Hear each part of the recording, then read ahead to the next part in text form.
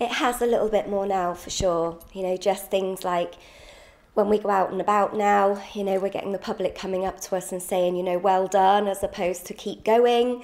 So their language as to the way that they're portraying things is very different as well. That makes you sit back and reflect, when you're back in your car or you're walking in the opposite direction to them, and think, crikey, yeah, we have come a long way, and Harry would be so, so proud.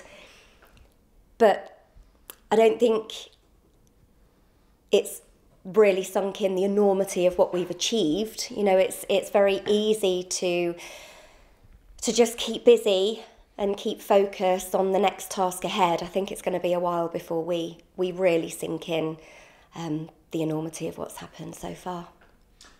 Just let the judge do what she's best to do. We don't pretend to know too much about the criminal justice system. We're very much aware that it is fair, if anything, very lenient in comparison to some other countries. So we're just going in with our eyes wide open, see what she has to say and take it from there. But what will be, will be.